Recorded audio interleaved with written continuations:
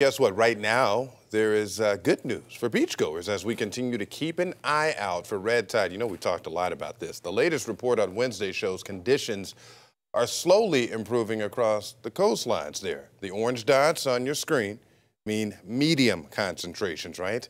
There are just a few off the coast of Manatee County. This is a big improvement, though, from last week.